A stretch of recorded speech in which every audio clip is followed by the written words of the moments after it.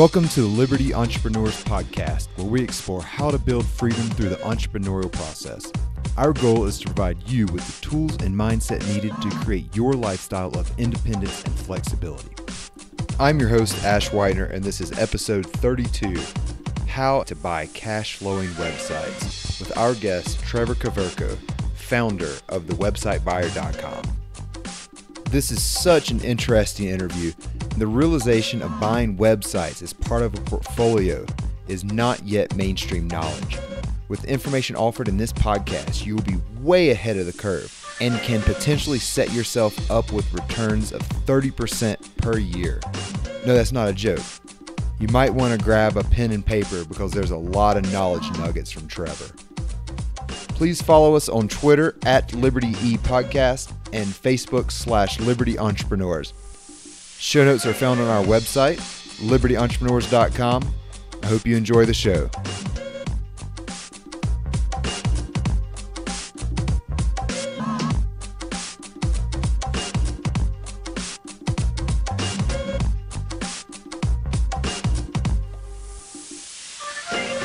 I've got a very special guest, Trevor Koverko. If you recall, Trevor was our guest in episode 7, and we discussed digital real estate and buying cash-flowing websites as a source of passive income.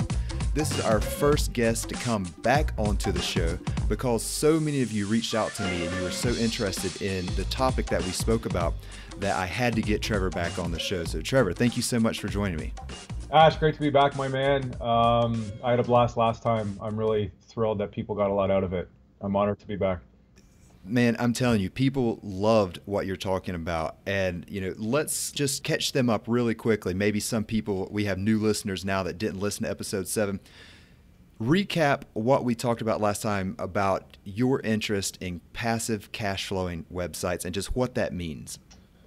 I invest in websites, and that might sound a little strange because when you say invest in tech companies, most people think startups.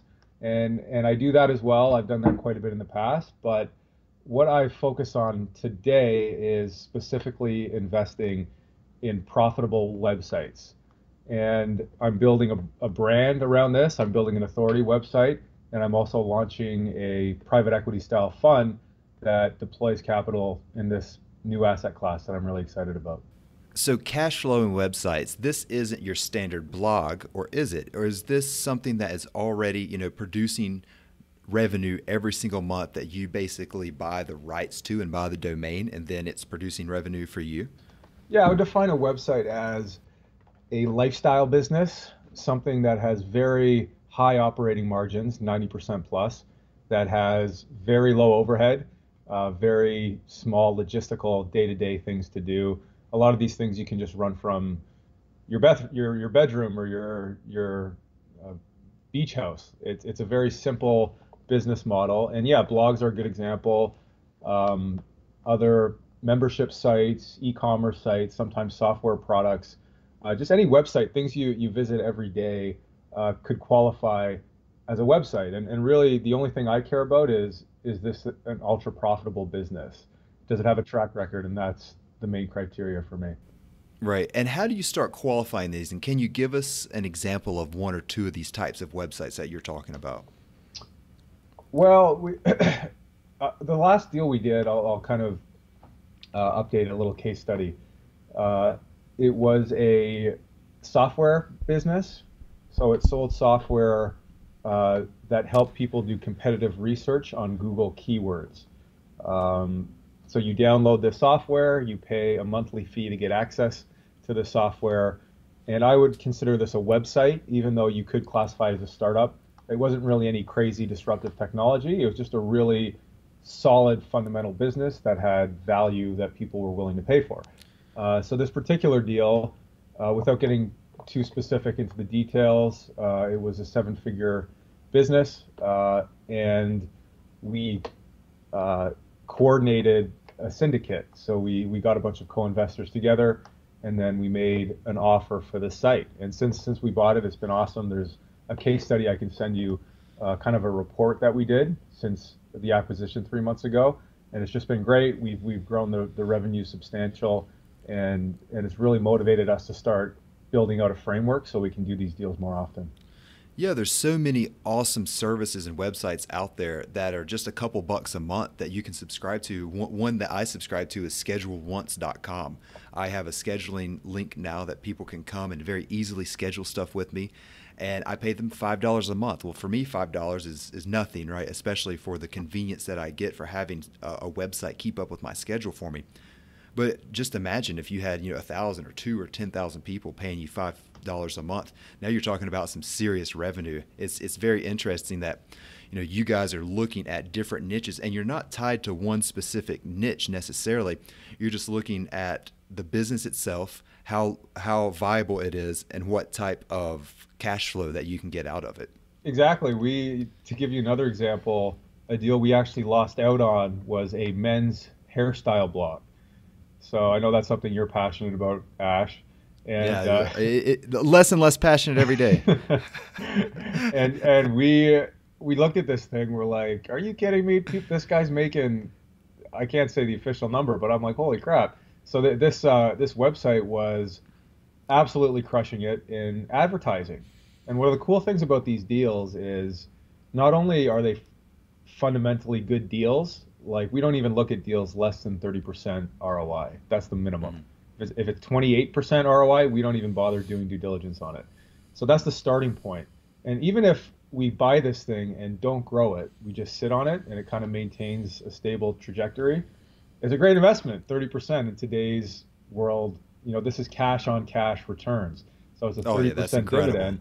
And that's assuming we don't grow these websites. And what we're starting to learn is that a lot of the founders of these companies haven't necessarily optimized the business. They're not professional operators. These are guys who sometimes stumbled on a lifestyle business that just kind of took off. And now we come in and we hire professional SEO people, professional content writers, professional, legal, accounting, engineering people. And we've got this world-class team that can take a business and 2 to 3x the revenue after we buy it. So we're getting these phenomenal 1-year paybacks so far on some of the deals we've been doing. And that's kind of why I decided to start evangelizing it to other people.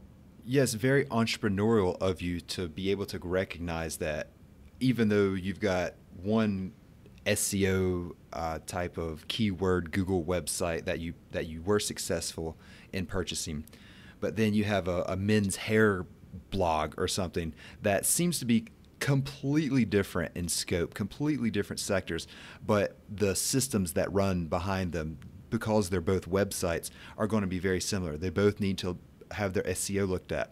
They both need to have marketing, marketing to different people, but they both need marketing. You need to look at the infrastructure of the website. And for you as the entrepreneur, you can build this team of people that are familiar with each individual part of what makes a website successful. And it doesn't necessarily have anything to do with the one website itself. You've built a process here that you can apply to all of these websites to increase their value over time. Exactly. I remember last time we were talking about standard operating procedures. And, I think you were really getting into understanding and appreciating standard operating procedures. How have you seen your standard operating procedures change between last November and now? They're still a work in progress, as all operating procedures are. Just to clarify, we're just talking about different frameworks and day-to-day rules that we follow as a business, especially when we do something repeatable like buying websites. There's certain steps involved. For websites, for example, there's 5 steps, and this is not exclusive to websites, but for us, we've customized these 5 individual steps, and we've brought all of these steps in-house. So the first thing you do in any deal, and websites included, is you source the website. So you lead generate the product that you're going to buy, in this case a website. So that's step 1. We have awesome lead gen right now. We have access to the best brokers. We have a really good deep network of buyers and sellers and marketplaces and auction houses. So we're fortunate enough to see a lot of the best deals first before anybody else does. It's called getting on a pre-marketing list. And that's number 1. So find the best deals, and that's arguably the most important thing is making sure you see the best deals first before the bidding wars start happening. Number two is doing due diligence on the best leads that come in. And this is also a very, very crucial step. I would say the vast majority of the deals that we look at, we pass on because they don't go through due diligence. And this is its own kind of podcast in and of itself, how to do due diligence properly. Again, it's not specific to websites. If you buy a McDonald's, you got to do due diligence on it. But in our case, there's very specific steps on how to verify traffic, on how to make sure the seller isn't sketchy and has legitimate links to the website and so on. Step three is making an offer and negotiating the deal. So you like the due diligence after you source the deal, and now you make an offer. And this is really our secret sauce from my vantage point. And what I enjoy doing the most is actually putting together an offer for the seller. And you can't get too aggressive. If you try to, stack the cards too much, they just say no, and then a really good deal could pass you by. But the good thing about this industry is that, in my estimation, it's still a buyer's market. There's not a lot of liquidity for sellers. They don't have a lot of places to go to if they're looking to get liquidity. So we kind of come in, we're one of the few groups that can waive a 7-figure check in front of them. And because of that, we have a lot of leverage during our negotiations. And we can negotiate things like seller financing clauses, like holdback clauses, which just means we give a portion of the price in the form of a down payment, but we hold back kind of a big chunk of it as well, sometimes up to 50% in consideration. And they don't get that capital until the site hits certain metrics and that, the traffic doesn't tank. And that's another way to protect us. Because really the name of this game is mitigating risk. And making a good offer is the best way to mitigate risk. And that's step three. So negotiating with the seller and making an offer. Step four is transitioning the assets from the previous owner to us. The cool thing about these deals are they are asset purchase sales. They're not equity deals. So we're not buying the liabilities. We're not buying the structure itself. When I sold my tech company, it was a share purchase agreement, an SPA. When I sell a website, it's an asset purchase agreement, an APA. And these are really great, and you should really look into these if you're in this business, because you don't have to worry about any of the crap the business has. You just buy the website, the domain, the customers, and in addition to that, it's really easy to reincorporate those assets into a new jurisdiction. And one of the things that we like to do is take assets in a high tax jurisdiction and reincorporate them into a low tax jurisdiction. And the beauty of it is these are all, online businesses that don't have a lot of operations on the ground, so it's really easy to go offshore. The last thing I'll say, Ash, just before you jump on, is the last step in the process, which is growth. And that is probably the funnest thing to do, is to take, the hairstyle deal that I was telling you about. This is what we do. We say, okay, this is getting a lot of traffic and we're monetizing it through advertising, but how else can we grow this business? What other revenue streams are there? So one of the things we talked about doing was selling hair products and driving traffic to other people's hair products. And now not only are we getting the display advertising revenue, but we can actually get a margin on selling physical products as well, or selling other people's products. So growing these deals turns good deals into great deals, and it's something we're getting better at every day. Yeah, exactly. And it's really neat because you don't have to see if there's demand for this out there, because you're buying a cash flowing website. So you already know that there's demand. It's just how much more demand can you bring out of it? As an entrepreneur, the growth phase, your number 5, is how can you, with your experience in either this sector, like hair product sector, I mean, you have amazing hair, but the hair product sector, or whatever the sector, apply your knowledge or just your fundamental knowledge of what a website needs to be successful. Speaking of websites, Trevor, I know that you recently launched your own website. I believe it's thewebsitebuyer.com. Can you tell me a little bit more about that? So here I was doing a lot of deals and having a ton of fun. I love pitching this stuff because it's such a no-brainer as an investment for me. And I was getting really good feedback, and people were like, where do I go to learn more? How do I get involved? And there really weren't a lot of good resources out there. And I selfishly wanted more people to get involved in this industry because it gave me more partners to do deals with, more capital to raise. So I decided to launch an authority website called thewebsitebuyer.com. And this is where I distribute educational resources. I do coaching programs, and I'm just really trying to get people to rally around this asset class. I just saw a major void in the marketplace, so I decided to step up and fill it. And so this is an authority website rather than a marketplace to buy and sell websites. Is that correct? Yeah, correct. This is just a way. I'm going to add a forum for discussions. I have a private buyers club you can apply to get some of the deals that I see to come across your desk as well. I also sell some products, some courses and guides on how to get started. So I see on your homepage it says, find out why I flipped the bird to mainstream investments and dove headfirst into the world of digital cash flow. What are mainstream investments, Trevor, and why do you apparently not like them very much?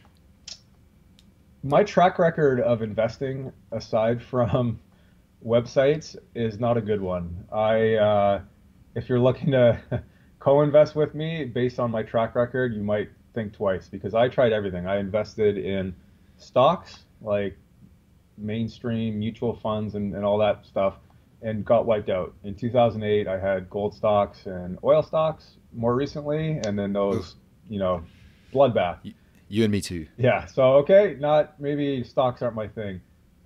Real estate, same thing. I had some U.S. interests prior to 2008, and that, as we all know, did not end very well. I also, dabbled in some option stuff and the bonds, and I'm like, okay, this is not working out. I'm like going broke here. So then, I focused my attention on entrepreneurship and had some capital from the sale of one of my businesses. And I said, okay, I'm not going to go back into Wall Street, but maybe I can do what I know, and that's startups. So I started investing as an angel and doing some strategic investments and had a lot of fun doing that. But same thing, it's that's even riskier than stocks. You're investing in ideas and people, and you never really know how that's going to end up. The payback cycles are decades long in some cases. So I'm like, okay, I don't think startups are going to be my salvation. Like what's left? What do we've got left here, right? So I'm like, maybe it's time to kind of put up the white flag and start some more companies. But just prior to that, I discovered a mastermind in Vegas that a friend of mine invited me to. It was kind of like an angel investor conference. I write about this on my blog that your readers can check out. This whole story of how this mastermind in Vegas kind of unveiled this secret asset class for me. And then I saw these people investing in websites that were absolutely crushing it, that were making like $300,000 a year, $30,000 a month US, investing in like blogs and investing in all these other lifestyle businesses. So that was kind of me getting started on this journey. I was like, okay, I got to learn more about this. And the first thing I did was make an offer on a website. I called the seller and I asked him, okay, this is a cool product. What's the price to earnings ratio? Let's make a deal. And he said, it's 18x. And I said, okay, that's kind of what stocks trade at historically. That's cool. And he goes, no, not 18x annual earnings, 18 times monthly earnings. Wow. Is the website. Big difference there. And I'm like, is this guy for real? That's a 50% ROI, like off the top of my head. This is a 1.5 year payback. This is unheard of. This is clearly a scam. And kind of the more I looked into it, I'm like, no, this is just the reality of this marketplace. It's so under the radar that the big money hasn't come in yet to bid up the prices and bid up the multiples. So that was kind of what got me hooked from the beginning, and I haven't looked back since. So you've got the very interesting ROIs. You've also got the digital nomad possibility where, like you said earlier, in the fourth stage of you buying a website, the transitioning the assets from the previous owner to the new owner, since you don't have a factory or you don't have people working in an office, you can re-domicile these really wherever you want. Be them in Vegas, be them in Delaware, or be them in Panama, or wherever you want to domicile some of this stuff. And it really gives you the freedom to have these cash flowing websites and travel the world if you would like. Like you said, you could do it in your home office or in your beach house, or I'm sure in a coffee shop if you can get, stable internet. Yeah, exactly. And just to recap those steps, because I know I kind of went off on a tangent. There's lead gen, finding the deal, doing a deep dive, due diligence, step 2. Step 3 is making an offer and negotiating the deal. Step 4 is transitioning from them to you, and step 5 is growth. And just like you said, it's not just the fact that these are digital companies. Like, people don't understand that. It's a business is a business. If it's generating revenue, you don't need inventory. You don't need fixed costs. You don't need real estate. You don't need an office. And I've gone from being skeptical of this whole marketplace to I don't even look at physical products anymore. It's just there's too many bottlenecks. Seems like a headache. It's terrible. I own a Bitcoin machine, and I'm like, this sucks. Like, it breaks down. You have to ship it. You have to like upkeep it. I'm like, I'd rather just sell ebooks all day. That's the margins there are. And the ROI isn't going to be near as good as cash flowing websites. Exactly. And yeah, just like you said, between the tax efficiency status, that's a big thing for me. The remote workforce, the fact that these are potentially passive deals, if you know how to structure operators and you know how to transition to a new ownership, an operation group. And train and hire virtual assistants to start doing some of your content or keeping up with your statistics. Or you can put everything in the cloud, I guess, if you will. Yeah, what I've noticed, there's kind of 3 types of people that are coming to my website and that invest in websites in general. There's people who want to do it, so they want to learn everything. That was kind of me when I got started. You want to learn all the technical things. You want to learn how to analyze Google Analytics, and you want to know how to evaluate websites. So that's one group. The second group is people who want help. So they want to get taught how to do it. They want to get their hand held. And the third group, which I'm finding might be the biggest and most lucrative opportunity, is people who want you to do it for them. People who have no interest in learning this stuff. They like the concept. They like the team involved, and they just want to invest. And they want to do kind of a Wall Street type investment on the deal. Yeah, so I remember back in episode 7, Trevor, you were telling me about your idea of forming some type of financial instrument to help people start investing. The people that, don't have the time or really the interest, but they've got, some cash sitting there and they don't want to invest in the stock market or real estate, physical real estate. Have you made any more progress on website cash flowing fund? No, nothing official to announce yet, but yes, we have made considerable headway. We've learned a lot about the marketplace, and the one thing we've kind of concluded is that there is a lot of pent-up demand for a product like this. There is a lot of investor appetite from a retail perspective, but also from an institutional level of interested parties involved in these deals. And I think the reason is there's a very interesting hybrid with what we're doing between tech, which is lots of upside, sexy, lots of potential, and fundamental value investing that a lot of Wall Street analysts look for. And this is one of the few products that combines both, because if you look at startups, they're innovative, they're tech plays, but you're never going to get good valuations, not only because the market's going crazy right now, but because they don't make money. So how can you, value it based on cash flow if they're not profitable? Whereas traditional businesses that produce yield, like bonds and real estate in some cases and dividends with some stocks, that's fine, but you're not gonna do that great. I mean, after inflation, you're gonna make a couple points a year, and good luck. You're gonna have to live to 150 if you want to see a meaningful return. Return, exactly. And that's why I think people are really receptive to the concept of a fund, because we do the work. We've got all the operational experience in-house. We know all the tricks. We know how to negotiate these deals. We know how to do the 5 steps. And to do it at scale, we'll eventually need to bring in outside capital, and that's what we're in the process of doing. Yeah, you've got the team together. You have the talent. You have the processes and the knowledge and the ability You just need the capital to continue to make this business model work. It's already a proven business model. Just the more capital that you have at your expense, the more profit you can earn, and of course that would go back to the fund holders as well. I think it's a wonderful idea, Trevor. I've looked into some of like flippa.com and different marketplaces for websites just because I'm really curious. I'm a tech type of guy. I do like to get my hands dirty. I love looking over statistics, write my own spreadsheets to automatically chart where my updates are and where my traffic's coming from. But even I would be interested in getting into a fund like this because, look, there's only so much time in the day and you can't become an expert on everything. And this looks like an incredible opportunity. So just like you'll hire a real estate agent to help you find a house, why wouldn't you hire a digital real estate agent to help find a really solid cash flowing website and manage that for you? Yeah, I've got, very similar people echoing the same kind of things based on the content I've released so far. I got a lot of friends, a lot of buddies just being like, oh, I've got 10 grand, sitting around. Maybe I don't know what to do with it. I'm kind of like you, like, do I invest in real estate at all-time highs here in Canada, where I'm from? Do I invest in stocks at all time?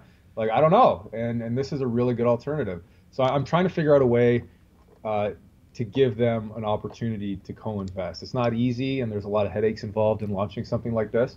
And I'm still partial to people who want to learn how to do it themselves.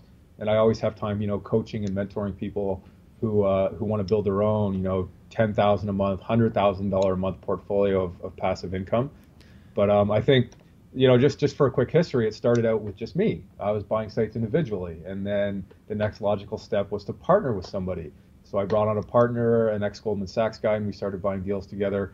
And then we're like, okay, what's next? And we started a syndicate, which is just, 9 or 10 guys co-investing on deals together. They have similar structures in real estate as well.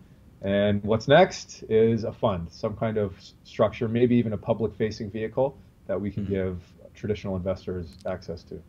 So where do you see this sector evolving in the next 5 or 10 years? It's still a drop in the bucket. And that's kind of what I like about it, because we can kind of be big fish in a small pond. And there's financial benefits of that as well, because we can move markets. We can come into a vertical and do a roll up, so to speak, where we acquire a lot of similar businesses and then synergize them, drive traffic to each other's sites, and squeeze out some of the competitors. So that's something that we're looking into as well as we raise, some meaningful capital. I mean, if we're looking to raise a multi-8-figure fund, and that's like half of the friggin' entire market. So we're obviously gonna have to look into bigger tech deals outside these little website blogs. But like I said before, one of the benefits of this industry, there's a lot of inventory out there. There's a lot of deals. The brokers are just flooded with dozens of new deals every day, and we want to take advantage of that. So for people just getting started, and I'm probably asking this just for myself, but for people like me who are really interested in this, they're a bit tech savvy, they can go to flippa.com. I'll add the links in the show notes.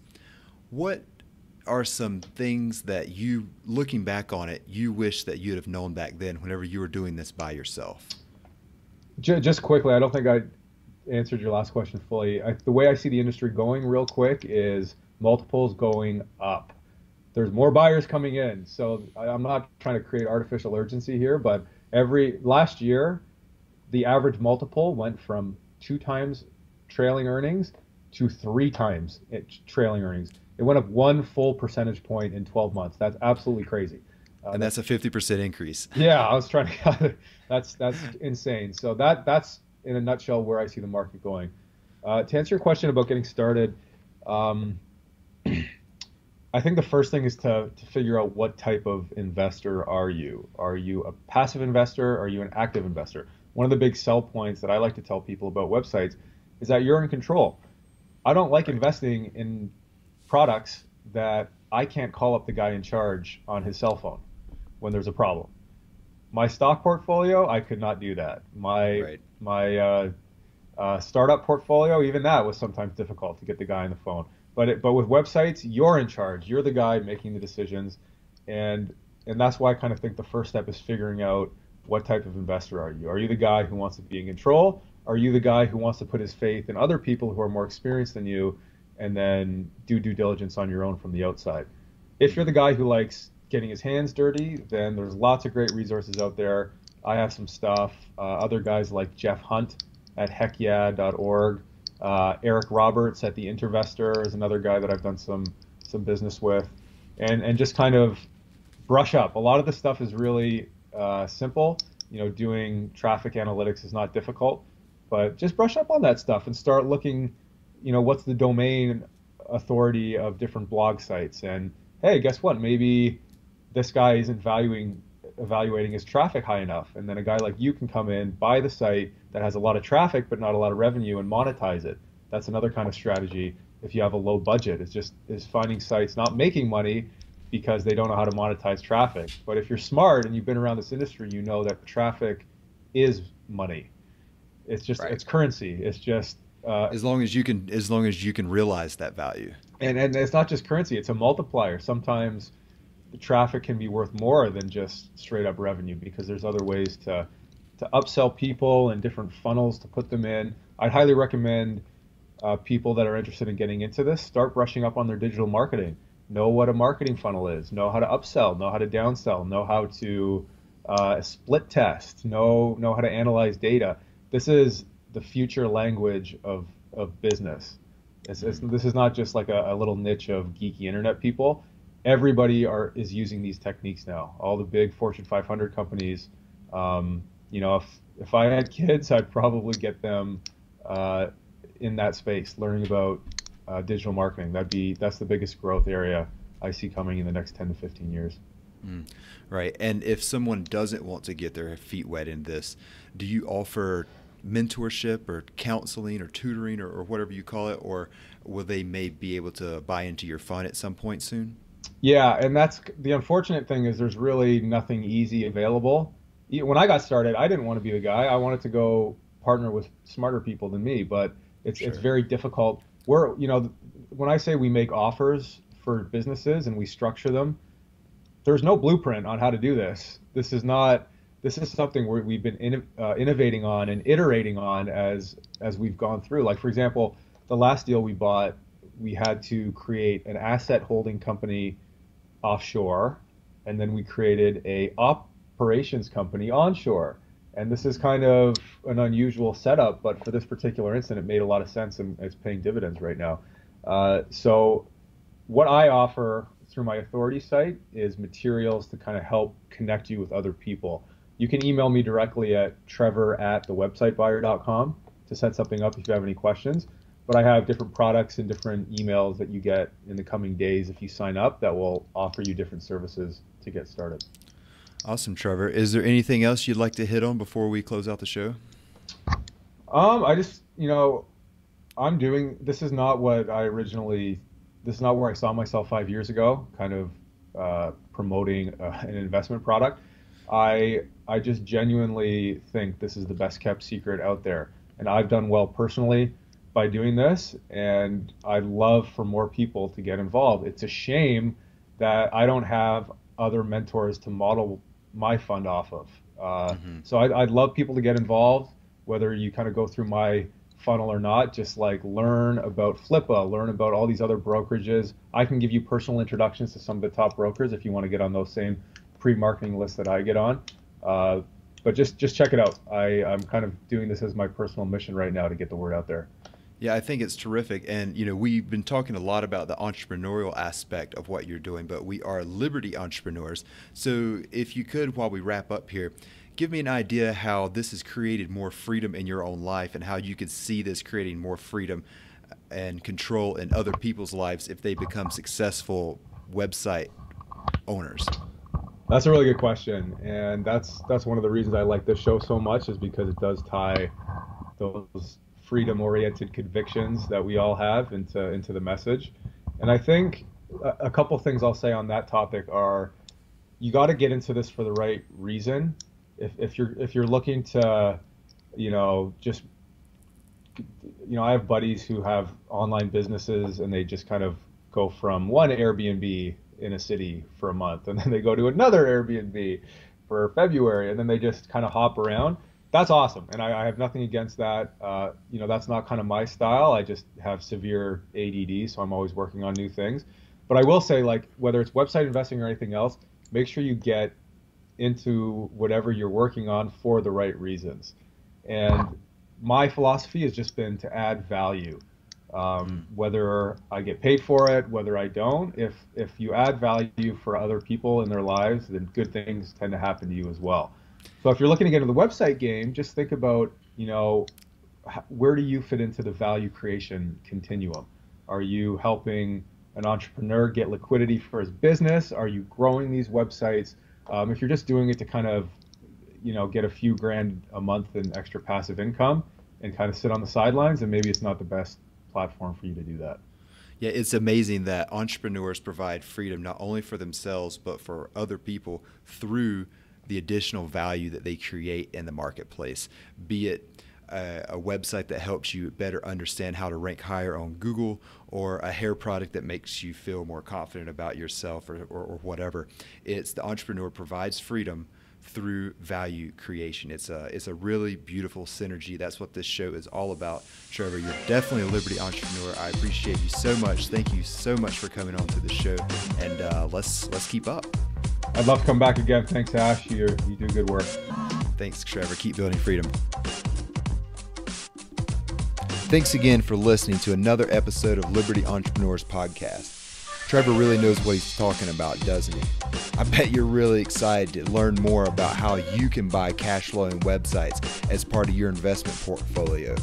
There's just something about cash flow that can provide more freedom in someone's life. Feel free to reach out to Trevor at thewebsitebuyer.com, subscribe to his information, and if you speak to him, tell him that you heard him on the Liberty Entrepreneurs Podcast. Thanks again for listening. Please rate us and subscribe to us. We're a small but growing podcast, and every subscription and rating really helps. Join our Facebook page at facebook.com/Liberty Entrepreneurs and let us know what you thought of the show. Hope to see you again soon. Until then, keep building freedom.